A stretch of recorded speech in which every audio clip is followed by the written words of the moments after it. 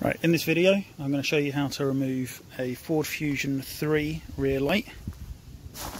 I've already done the passenger side, now I'm going to show you how to do the driver's side. It's exactly the same way. For this, what you need is a Phillips screwdriver and a flathead screwdriver or some form of a pry bar, and I'll show you exactly how you do it.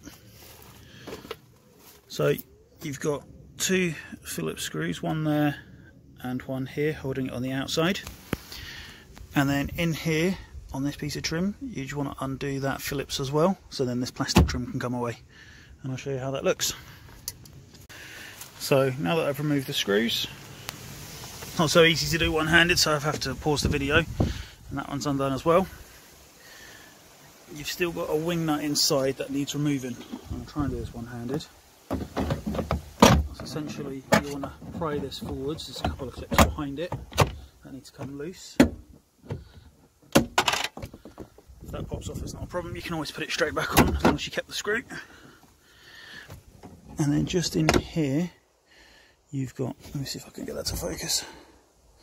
You've got a wing nut just underneath the wire in there.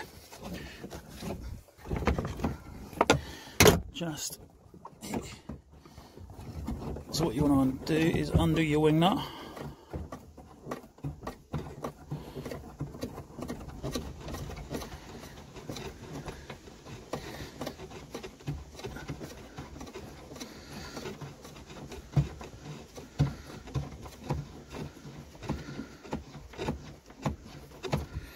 There's quite a long thread on this.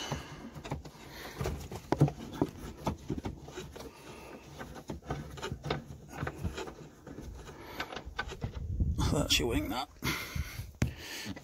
That will undo the wires while you're at it. Just simple push and release. At this point, the light should be loose. The only thing that may be stopping it is there is a small locator pin up here. Without damaging the light. Hopefully that shows it.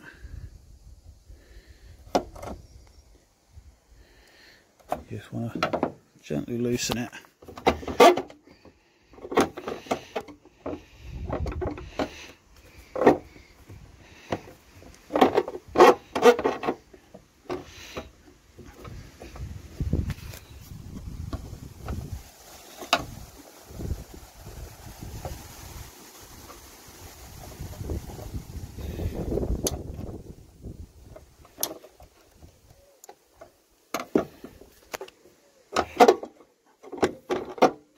Pause this so I've got both hands for a moment.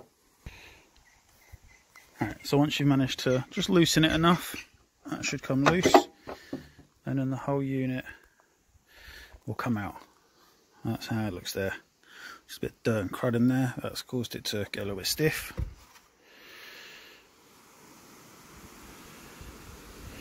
And that's your unit.